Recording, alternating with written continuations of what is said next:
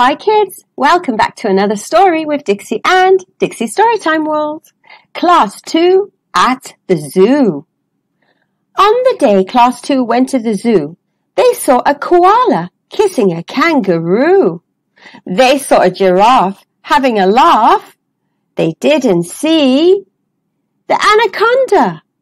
They heard teacher say, "We must keep together. Don't wander off and watch the weather."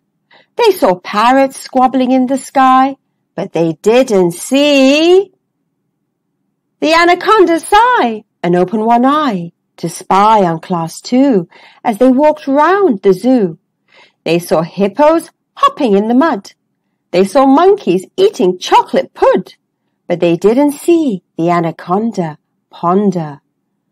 Then slide from the water and start to wander after Class 2 on their trip round the zoo, some of them walking 2 by 2. They saw spotty cheetahs running a mile. They saw 2 gorillas jumping a stile, but they failed to see that huge reptile open his jaws and swallow Kyle. They didn't see that giant snake make a meal of James and Jake.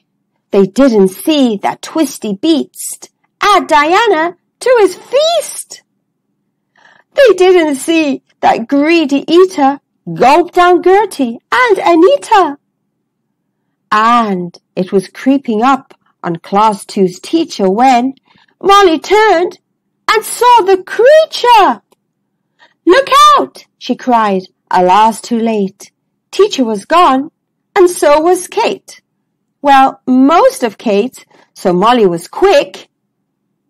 She grabbed hold of a sturdy stick. Without a single moment's pause, she stuck it between the monster's jaws. "Come on!" she urged the rest of Class 2 as she grabbed Kate's feet. "To the rescue!" The rest of Class 2 all heaved and tugged till Kate popped out like a rubber plug. Then out came teacher and Gertie and Anita and Diana and Jake and James and Kyle, his smile as wide as a crocodile. Then a boy they didn't know. "Thank you," he said. "My name is Joe." "Phew," said Class 2 as they fled from the zoo. "Let this be a terrible warning for you when you go on a safari or visit a zoo.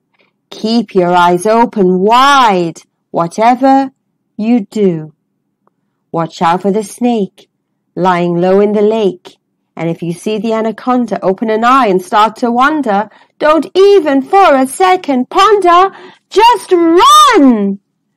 The end.